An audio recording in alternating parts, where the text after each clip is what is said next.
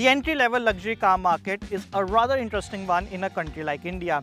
You see, on the one hand, you have someone who wants to upgrade and buy their first luxury car. And on the other hand, you have someone who already owns multiple cars and want to add yet another luxury car to their family garage. And this is where Mercedes-Benz has found quite a sweet spot. And they have made multiple attempts in the past with cars like GLA, the A-Class and the CLA.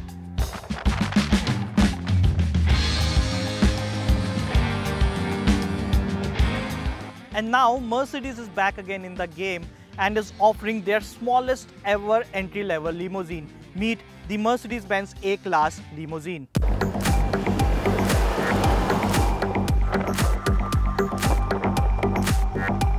They say first impression is the last impression, and that especially holds true when it comes to cars. The styling of a car is probably one of the biggest selling points, and Mercedes-Benz has got it bang on point. The very first glance on the car makes you realize how well crafted this machine is. Up front is a concave grille, parallel bonnet lines on the hood, and sharp angular headlights, different from other Mercs in the market. A point here to highlight is that the A-Class Limo holds the world record for the lowest coefficient of drag, standing at 0.22, which means it has a sleek overall profile both for better aerodynamics and also design-wise. The side is very C-Class inspired with no standout element per se, while the rear gets an integrated spoiler, tri-aero lights and dual chrome exhaust tips. All in all, Mercedes-Benz A-Class has a very nice and eye-catching design with very few body lines, as the overall profile speaks for itself. Now, the very first thing you will notice as soon as you step inside the cabin of the A-Class limousine is this large connected display here. There's a 10.25-inch fully digital instrument cluster, and in the middle here is a 10.25-inch touchscreen infotainment system with the latest gen of MBUX system. And more than that, it also gets the Alexa and Google Home connectivity, making it quite futuristic and stuff. Not just the screen, but Mercedes has managed to squeeze in a lot of tasteful design elements all throughout the cabin. Right from the circular turbine-inspired triple AC vents in the central console, a neat AC button console, and a touchpad with handrest, all adds to a unique and posh touch to the cabin. The model we drove had a multi-layered cabin with light beige upholstery, walnut wood finished panel running on dash and doors, greyish upper dashboard paneling, and gloss black paneling on the central tunnel.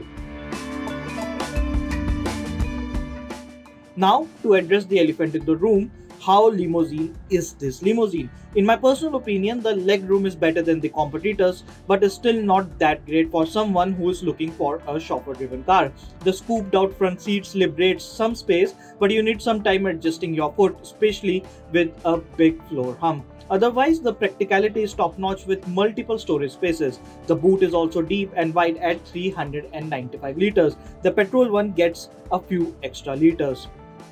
At a time when most of the luxury car makers are reluctant to offer a wide array of engine options right at the launch of the car, Mercedes-Benz is offering a full stack with the A-Class limousine. There's a 1.3-litre petrol, a 2-litre diesel and an AMG engine option as well. The one we are driving today is the 200D diesel engine option, which gets 150 HP and 320 Nm of torque and is mated to an 8-speed auto gearbox. What is interesting is that Mercedes-Benz is claiming that this car can actually deliver 21.35 kilometers to a litre of fuel efficiency.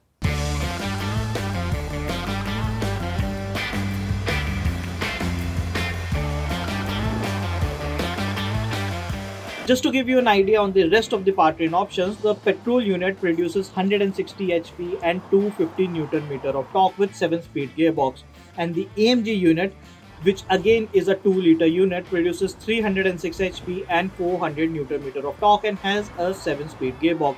It's a front-wheel drive car with an overall smooth ride quality. The diesel engine we drove was amply powerful and had enough torque for you to overtake traffic every now and then.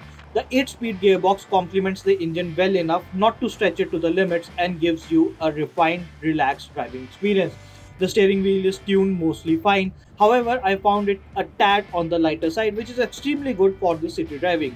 NVH levels are controlled, and only while accelerating hard you feel engine noise creeping in. Suspension, on the other hand, absorbs most of the bumps and is on a softer side for a luxury ride experience.